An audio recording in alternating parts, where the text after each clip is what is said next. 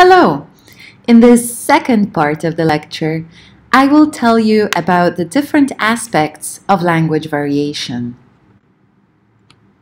As you know, all languages have complex internal structure that consists of many different layers. The sound layer, the word layer, the sentence layer. Many different modules compose language. And change and variation can affect every level of language. So we get phonetic, phonological, morphological, syntactic, or semantic variation. First of all, we have variation on the level of sounds.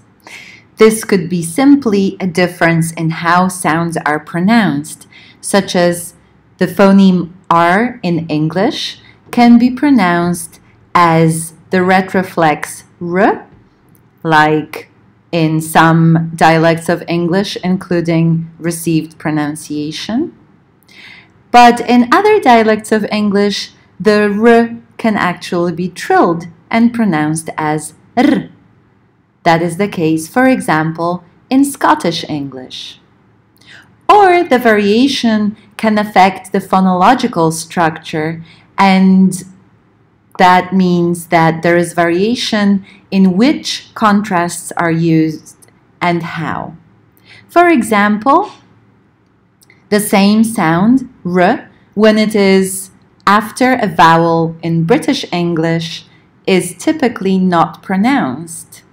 So a word C-A-R will be pronounced as caw without the R at the end. However, in American English, even word final and post-vocalic R will be pronounced, and the same word will be pronounced car. A good example of phonological variation in Arabic is the contrast between what in Old Arabic used to be k, g, and qa. Different dialects of Arabic developed different ways of realizing this phoneme. And so, especially in Gulf Arabic, you can see k being pronounced as ch and g being pronounced as j or y, whereas the Old Arabic qa is often pronounced as g. And you see from the table that different dialects have different distinctions within these three sounds, but they always maintain the three-way contrast. So, for example, the word for mountain, depending on the dialect, can be pronounced gebel, jebel, jebel, and yebel. Whereas the word for the moon can be pronounced gamar, qamar, or amar. These two words in Old Arabic started with a different sound. And so in every dialect of Arabic, these two words will start with a different sound. So there is no dialect that will have both gebel and gamar, right? There has to be the difference between this pair of contrastive sounds, but it will depend on the dialect whether it is the word gebel that starts with a g or whether it is the word gamar that starts with a g. This way, you can see systematic phonological variation across these Arabic dialects. Variation can affect the level of morphosyntax. So we can observe, depending on the language variety, differences in rules of word formation. For example, some speakers of English would form an adjective such as babyish.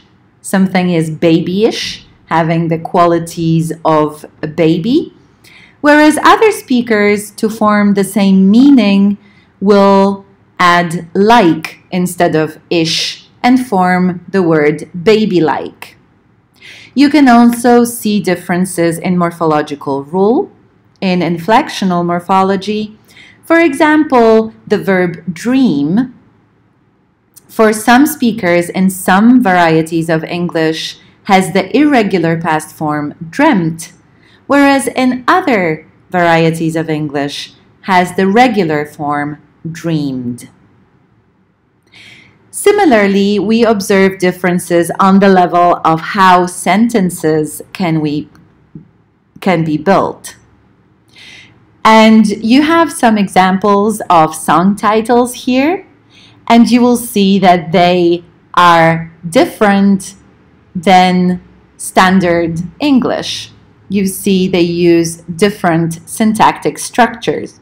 For example, "You ain't my boyfriend" is one type of syntactic structure that in standard English you would instead use "you aren't my boyfriend."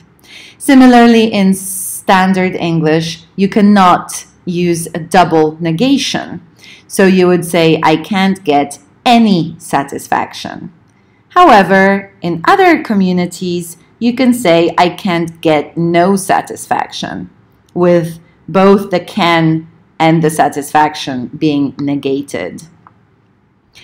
And finally, you can also often see new syntactic structures, for example, in internet memes, such as the "why you know" meme, as illustrated here.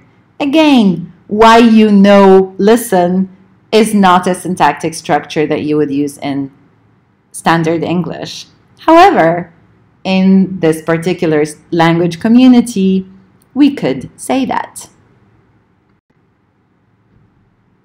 Finally, we have perhaps the most noticeable type of variation, that is lexical variation, in how words are used and which words are used.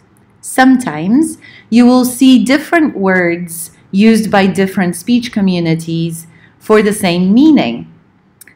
Like autumn and fall are two different words that describe the same season. Or trousers and pants are two words for the same piece of clothing. Sometimes it's the other way around, so you will see the same word have different meanings depending on the speech community. For example, sick could mean that somebody is feeling ill, or it could mean that something is really, really cool. Cool is another example. Cool could mean that something is not warm, or it could mean that something is nice. Or fit could signify being sporty or being attractive. You can, I'm sure, think of many such different words in the different Arabic dialects. Can you think of the difference between the word used for camel in Emirati Arabic and elsewhere? You will have a chance to talk about this in class. All of these different phonetic, phonological, morphological, syntactic, and lexical variants can be used in different speech communities or sometimes even within the same community. Forms that vary at the same time, so different forms that are used at the same time, we call synchronic variation. That is variation that is happening at the same time. But over time, this may lead to a permanent change in the language or in the language variety, and we call this diachronic variation. That's when forms vary over time and something that used to mean one thing or used to be used in one particular way permanently changes to a different thing. For example, the words awful and awesome used to mean the same thing. They were both positive words.